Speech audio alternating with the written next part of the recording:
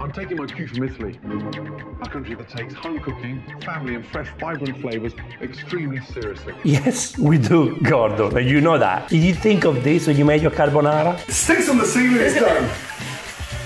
Oh my God. Nicely chopped. Oh my God, he's putting parsley in the colander. This guy is mad. This guy is crazy. He's mad. This guy is mad. I don't want you stealing Daddy's thunder. One. You cannot serve pasta with a steak on top. No way. I'm angry and all the Italians are angry. Just see my face behind your head going like this. Oh. That's right, drain the pasta. Where did you drain the pasta? Show me. Salt, pepper. Oh my God, with the cazzo di salt and pepper. Basta to put salt and pepper in the pasta in the colander.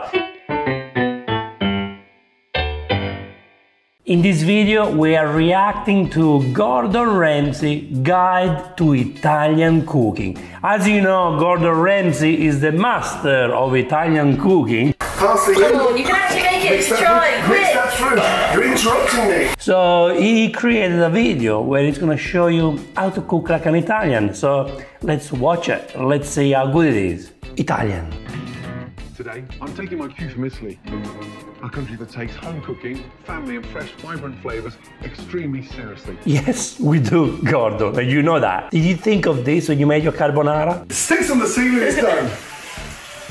Oh my God. Or when you showed everyone how to cook pasta and then you put it in the colander with olive oil and salt? Salt and pepper, a tablespoon of olive oil. And look. Gordon, come on. The Italians are brilliant at using good food to bring people together. Yeah, that's right, that's right. Italian food is amazing if it's done the right way. Today's dishes are also really quick and easy to make, leaving you more time to sit down and enjoy them with your friends and family. Okay, they look good. First up, in my ultimate Italian food, a deliciously tasty breakfast of fennel sausage frittata. Fennel sausage frittata, wow. Let's see how you make it. Fennel sausage frittata. Sounds really good. The exciting thing about frittata is the fact there's no set Frittata. basically eggs, whatever else you have left. Yeah, sure. You can do frittata. It's like an omelette, Italian omelette. You can use any ingredients that you want. No rules. It's eggs with any leftovers if you want to use leftovers. The secret of a good frittata is in the sausage. Most of the times, frittata is vegetarian. Could be with asparagus, cherry tomatoes, potatoes, onions, parsley, nothing else in there. If you're making a sausage frittata, yes, you need to have good sausages. So I agree. But just make it yourself clear when you speak, okay? For this frittata you're making, the sausage is the most important ingredient. Is that what you're trying to say? Nice hot pan, onions in. That's a lot of onion. I thought you were cutting fennel. I thought you said fennel and sausages. Heat, nice and high. Season. Fennel seeds to give the onions. Oh, so you're using fennel seeds and you're calling this fennel frittata? That's okay, that's what you want to use. You could have used Italian sausages with fennel and they have already fennel seeds in it. But the onion, they look like fennel. Cut it small. We're not doing English breakfast here, okay? A really nice flavour. Everyone's used to cooking sausages whole, but it's a really nice way of using them, take them out of the thin skin. With everyone. I mean, when I make pasta, I always do this. Most of the time I cook sausages like this. Unless I cook them on the barbecue, I don't cut it. I leave it as it is. But if I cook, I like to break my sausages. And what we're going to do is crumple all that wonderful, spicy fennel sausage into the onions. So you're using a fennel sausage. Already has fennel in it. Okay. You're putting extra. Oh, okay. Going to release all that flavour a lot quicker. Pretty important to keep that gas nice and high. Yeah, what he's saying is right. It looks beautiful. 6 whole eggs. Nice, nice. A nice amount. 6 eggs. Give the eggs a really good mix. Flat leaf parsley, a staple. Bravo, parsley. Yeah, bravo. In Italian cooking. Chop it. Parsley is a staple, but not on carbonara, not on everything, you know? Like we use basil more than parsley. So parsley, basil, yes, but you don't put it everywhere. Quite rough. Some parmesan. It gives a really nice seasoning. Beautiful, beautiful, beautiful. Very nice. Parmigiano, parsley, the sausages are nice, the onion is nice, just too big. A little touch of salt. And get it in there. Yeah, it's good, bravo. Run your fork through it, so when you slice it, No one's complaining they've got less sausage. You did put a lot of sausages in there, so it's very rich sausages and onion, which is not bad. It's very good. Even more Italian by topping it with some buffalo mozzarella. Oh, okay, so you're making a frittata pizza. I mean, I like cheese on frittata. It's not the way it's done it, but it's a good idea. The thing is, Gordon, the frittata is not cooked yet, right? So the way I like to cook frittata is to cook it first on the stove, the bottom, then I put it in the oven so it becomes puffy and cooks properly. And then you can add the cheese right at the end so it melts on top. If you do it now, I don't know. And then slice it nice and thinly. You could have cleaned that knife. Twist it. Why are you twisting the mozzarella? I've never seen that before. Why are you twisting the mozzarella? Why? And then finally, finish it with that Parmesan cheese. This is a pizza. Gordon, this is a pizza. Get the top just as tasty as it is at the bottom. I don't get it. My frittata needs 3.5 to 4 minutes under a red hot grill. Okay, nice, he's doing that, using the grill. Okay, I normally use fan-forced oven, so I cook it evenly. I don't want to burn the top part, but you have so much cheese, so you do need to do that. To achieve the best results, always ensure your oven or grill are preheated to the perfect temperature.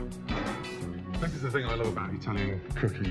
It's about sharing, but always focusing on the ingredients. Yes! Now, Gordon, this is nice. It looks like a frittata pizza. I like it. It's good. The ingredients are nice. Look at that. I mean, it's incredible.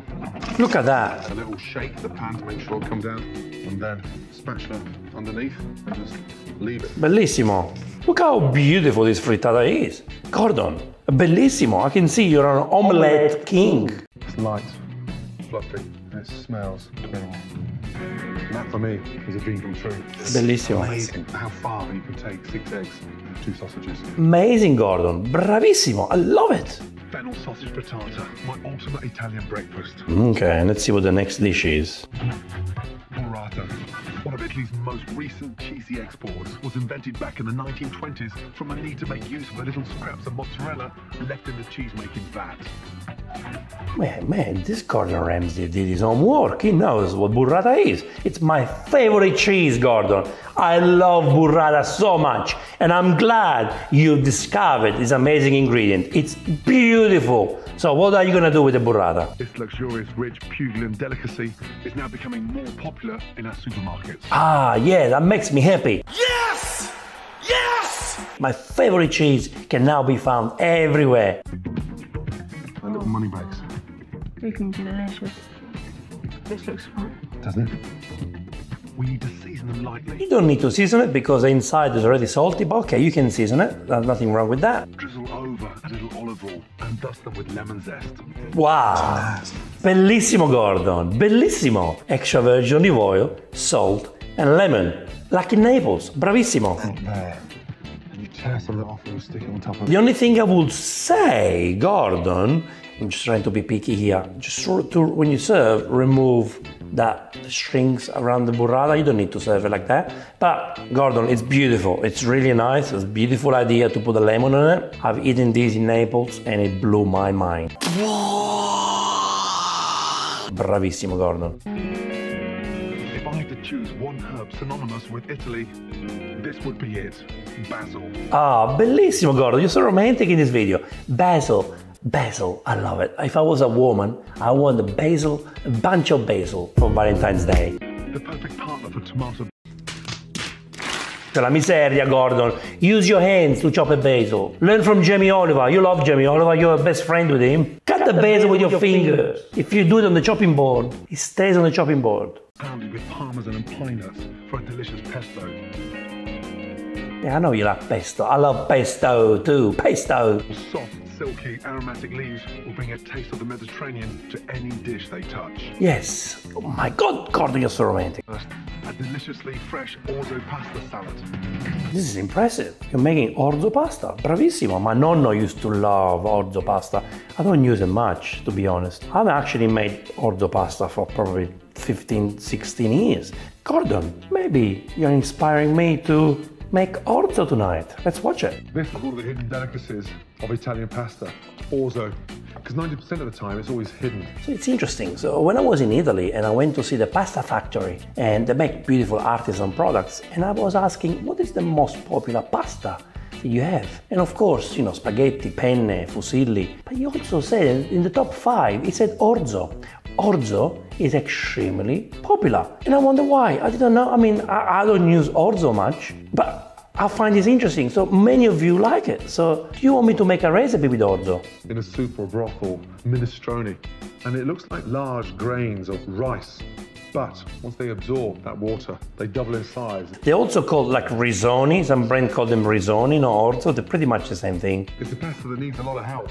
Season it nicely. Pinch of salt. A splash of extra virgin. Mannaggia, Gordo, mannaggia! You don't put olive oil in the water. Use a large pot. Fresh bay leaf. And that bay leaf really helps the flavour. Okay. Give it a little pan. A turn left and right. That stops any pasta sticking to the bottom. What? This is something I never heard before. I normally go with a spoon and stir. I'm such an idiot for doing that. I can just do that. I use large pots and I like to touch my food. I like to feel it with my hands. So I'm gonna put a spoon in there and make sure the pasta doesn't touch the bottom. Just having a nice gentle rolling boil. You just have the gas up where the outside of the pan is just rolling and all that orzo is tumbling over each other. All of a sudden, Gordon woke up one morning and said, I'm Italian. I'm gonna cook like an Italian. I feel like I'm watching me cooking here. It's so romantic. Parmesan, twist of fresh pepper, the zest of the lemon. Ooh, wow, very Mediterranean. Squeeze your lemon in there, through your fingers to catch all this. Hey, that's Jamie Oliver style. That's what Jamie Oliver does. Hi guys, let me show you the way to get the largest amount of juice from all your citrus. Bring that together with some extra virgin olive oil. He loves extra virgin olive oil. Pine nuts taste delicious. Toasting them just elevates. Oh, Gordon, I love you. After 8 minutes, my orzo is perfectly al dente. Al dente. Oh, he likes to say that. Strain it, a little bit of cold water. Strain it, close the cooking process down. That stops it from going mushy. I will not do that, to be honest. It's not something I will do, but he's Gordon Ramsay, so if he says that, we have to trust him, right? It's the size of pumpkin seeds now. A drizzle of olive oil. Mannaggia la miseria, Gordon. You said you've been to Italy, Italian food, this and that. Respect for food. Che cazzo metti extra virgin olive oil in the colander? Ma che fai? What's the point? Why you cool down the orzo? You don't do that. You cook the orzo when everything else is ready. Mannaggia, Gordon. How many times do I have to tell you? The pasta needs to be cooked when all your ingredients are ready. So the pasta from the pot goes straight with the sauce. Drizzle of olive oil and into the vinaigrette whilst it's still warm. Just above room temperature. Because the warmer the pasta, the more it absorbs the vinaigrette. Now, some texture. Ecco qua. Okay, the rocket is okay to cut, but not the basil. Not finely chopped. And the fresh basil as well. Roll them up like a big fat cigar. Slice in half. No, no! Use your hands, Gordon. And then chop the basil.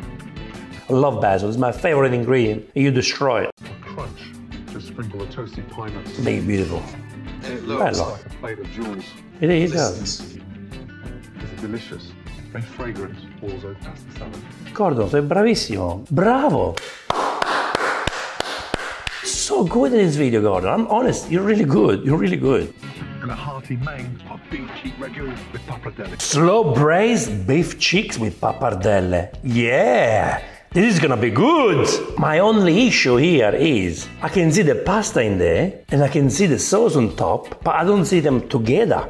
So the most important thing in the pasta rules is to combine the sauce and the pasta together, toss it, make sure they make love together and then serve. If you do not do that, okay, you're gonna eat a dead pasta with the sauce on top. And that's not what we want. That's not what an Italian food lover does, okay? So I'm not expecting Gordon to do this, because if that's what he did, then you destroyed the video. So far, you've been so good. Beef cheeks, just think the size of your little cheeks.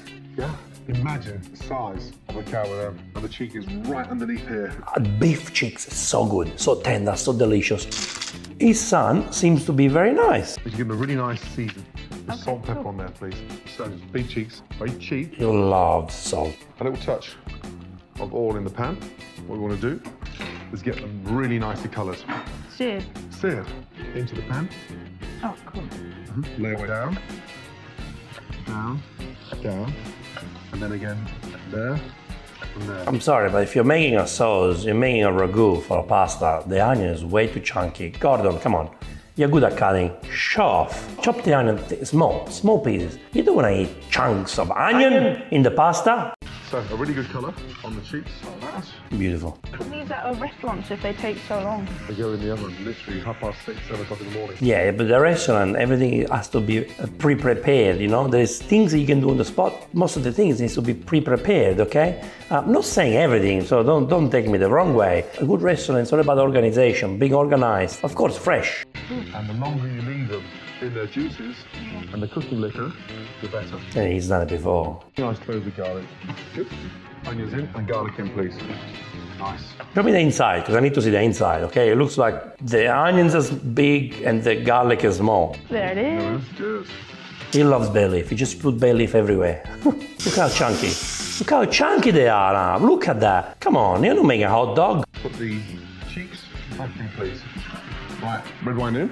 You can actually use red wine for cooking, okay? So deglaze will basically sort of rinse all that flavour off the bottom of the pan. The wine is such an important ingredient because it tenderizes the meat, gives flavors, and like I said, you know, it's going to help to clean the bottom of the pan, which is full of flavors. Going to make the most amazing sauce. Now you could use tomato. Tomato sauce goes inside when the wine evaporates. He's using Cheerio chopped tomatoes. I like it, it's a good brand. Puree, chopped canned tomatoes. You'll make a much better sauce. Yeah, some people like that more. I prefer to use peeled tomatoes and then I blend it or crush by hand and put in the sauce. That's even better than passata. But crushed tomatoes are pretty good if you use a good brand. Top that with some stock. So the secret of braising. Wait a minute. I forgot about this. You need to make the sofrito, which is onion, celery, and carrots. Where are they? You don't want to use celery? Okay. You want to use garlic? Okay. But do the sofrito first. Then you add the meat. Then you add the wine, which is good. The wine evaporates. You add the sauce. Then you can add the water. But you want stock? What can I say? Va bene. Little of the meat exposed and 90% of it submerged. See them there? So like little You want this beef cheek to become like a pulled beef cheek. And it's going to happen. Like you want the meat to come off, like to break easily with a fork. crocodile heads popping up out of the water. That's a good example. Turn the gas off and leave the lid just off at the end there. If we had to cover it completely, the steam hits the top of the lid and all that water comes running back down. Like a solar still. That's right. In the oven I mean, this guy knows what he's doing. 140, 150 Right, okay, he's going to put this in the oven. for about 3.5 to 4 hours. Good job. The oven will do the job. I would have said put more sauce and add water. You know, I think you put too much stock. For pudding, I'm making one of my absolute favourite Okay. Italian desserts, panna cotta. With that Yeah, I reacted to his panna cotta video before. You can go and watch it on my YouTube channel, and he did a good job, okay? The only thing I didn't like, he added milk, which you don't do that. You only use cream to make panna cotta. But it does look good, and he did a very good job. back to the main course. To match our hearty beef cheeks, I've chosen to use pappardelle. Pappardelle, yum. I love pappardelle. Rule number one when cooking pasta, Salt in first. salt them first. Aspetta. Is the sauce ready, Gordon? Show me the sauce first. Before you cook the pasta, show me the sauce. Is it ready? It needs to be ready. Olive oil in. Use extra virgin olive oil, please. No olive oil, no. One when cooking pasta, Salt in first. salt them first. Yeah. Olive oil in. Oh my God. Ma che olive oil in? You don't need olive oil in the pasta water. Ma che fai, Gordon? Don't waste it. First, olive oil is cheap. It's not nice. Extra virgin olive oil is the oil you need to use in the kitchen, especially if you're a billionaire like you. But you don't put olive oil in the water. No! Use a large pot with lots of water. Pasta in. Is the sauce ready? That's what I want to know. The pasta takes 3 minutes to cook. Twist it round so you don't break it. Nice. Bring that back on the boil. I was going to take that through for 4 minutes. Flat leaf parsley. Ma che parsley? You got a beautiful ragu. You don't need parsley in that beautiful ragu. You don't need basil, no parsley. It's ready to go. 4 hours slow cooked. Che cazzo fa the parsley? What is it gonna do, the parsley? Huh? And chop it. Now, wait to see these beef cheeks. Beauties. Look at them. Let's have a look. Look. They're really soft. Wait. So you're serving this ragu, beef cheek, but you have to break it. Like, I want the meat to come apart, to fall apart, because you can't put a steak on top of the pasta. You cannot serve pasta with a steak on top. You can do this in England, but you don't do a guide to Italian cooking and mix steak and pasta. I don't know where you guys live, if you haven't done that before, but you don't put in the same plate a steak and pasta. No way. You don't do it. And every time you do it, remember, I'm angry and all the Italians are angry. Just see my face behind your head going like this. Oh, pasta and steaks do not belong to the same plate. I want you to taste. So beautiful. It's so good. So good. Jack just dribbled on your jumper. Joking. Seriously? It's so sweet with this family. Right, drain the pasta. Where did you drain the pasta? Show me. Salt, pepper. Oh my God, with the cazzo di salt and pepper. Basta to put salt and pepper in the pasta, in the colander. It's enough. I have already reacted to you cooking pasta the wrong way. Why do you still do it? Who told you to do this? The pasta doesn't need salt and olive oil and pepper in the colander. Put the pasta with the sauce. Pasta. Ma che fai? Little drizzle of olive oil. In the colander, ma che fai? Where did you learn this? How did you become a master chef? Michelin star chef, you still do this? Vergognati. Be ashamed. You did such a great video and then at the end, you destroy everything again. Gordon, I was about to become your best friend. I want to put the fresh pasta. Ma che fa the pasta? Oh, let's put fresh pasta. Nicely chopped. Oh my God, he's putting parsley in the colander. This guy is mad. This guy is crazy. He's mad. This guy is mad. Chopped. Then. Ma poi che fai col parsley? You got a beautiful slow cooked sauce. That parsley is going to ruin everything. This is the magic bit, okay? You take a little ladle of the juice, put that at the bottom, and you put What kind of it is? A beautiful slow cooked sauce. pasta on top of that sauce. Yeah? Now mix it. Your sisters are Mix it with the sauce. love you even more now, you know. What about when you cook this for your girlfriend one day? Mix it. Just tell her where you got the recipe from, will you? Promise? Mix it with the sauce. Mix it with the sauce. Promise. I know what you're stealing, Daddy's thunder. One. Ancora. Mix it with the sauce. What are you doing there? You're putting a steak on top of the pasta. The pappardelle is dying. They need to swim in the sauce. Beautiful jaw on there. Ma smettila! Don't touch your son, focus on the pasta. It's like having a fish out of the ocean. The pasta needs to swim in the sauce. Give him the oxygen, give him his sauce. Don't put a steak on top.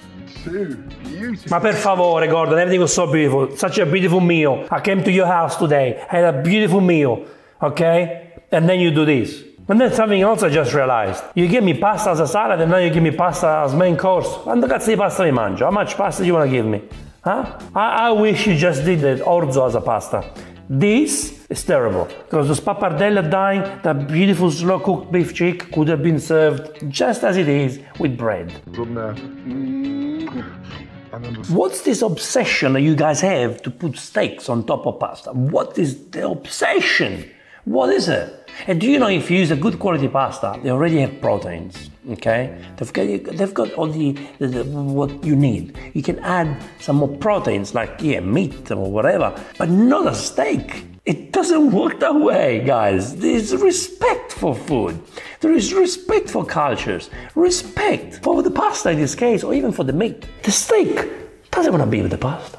The pasta doesn't want to be with the steak. I think we need to go back to basic here, like we really need to go back to basic to learn the most important rules. And you can break the rules, of course, you can do whatever you like, but this type of rules cannot be broken. These rules, they're like commandments. They need to be respected. Third jaw, and then you go over with the sauce. Put the sauce on the pasta. The pasta is dead now. What's that? Delicious. You've got the burrata. Burrata. I've got the cheese. Ancora, he loves doing this. It's enough, your poor son. Look at the pasta, vergognati. Vergognati. That pasta, you're gonna serve, you haven't served anything yet. You already made the pasta. By the time you serve, the pasta will be dry, the sauce will be cold. Let's go, baby. Don't be cheeky. Get it? That was a bad joke. Don't be cheeky. Dinner. Quick big jam crostini with creamy burrata. That's very nice. Main course of slow-cooked beef cheek ragu with pappardelle. It's not a ragu. It's not a ragu. It's not a ragu. A ragu is when the meat is like chopped into small pieces, like cubed or diced. You want the meat to be diced to be able to call it a ragu. Or you want the meat to be minced, you know, grounded. You can't call this a ragu because this is a beef cheek. It's like a steak. It's not a ragu. You're a Michelin star chef, you know what a ragu is. You must know what it is. If not, you're not a Michelin star chef. And the next time you see him on MasterChef, don't trust the show, don't watch it anymore. Because he doesn't even know what a ragu is. For pudding, espresso panna cotta with cinnamon hazelnut brittle. That looks nice, that's very nice. A stunning meal to bring the whole family together in the best Italian tradition. Ma che cazzo dici best Italian tradition? The crostini with figs and burrata is not traditional, but it's beautiful. I love it. The orzo pasta salad, I don't know if it's traditional, but it's okay, that's nice. The frittata, that was beautiful. Not done in a traditional way, but it was beautiful. But this is not traditional. This is not nice. This is not beautiful. The beef cheek, it's stunning. It's beautiful. But the pasta does not deserve this. So 75% of this was great. And then at the end, you destroyed everything. You destroyed everything. So skip the pasta, go straight to the panna cotta, okay? Guys, what do you think of this? What do you think of Gordon? I know you guys love Gordon. Why do you love him? Don't you think he needs to redeem himself? And reply to me and do something that blows my mind, huh? Write a comment below, or write a comment on his channel, and let's do this together, Gordon. Come on. Come on, we're getting closer. I can feel it. I can feel it. You're trying to impress me. So let's cook together. So guys, thank you so much for watching this episode. I will see you on the next Vincenzo's Plate reaction video or video recipe. E ora si mangia. Vincenzo's Plate.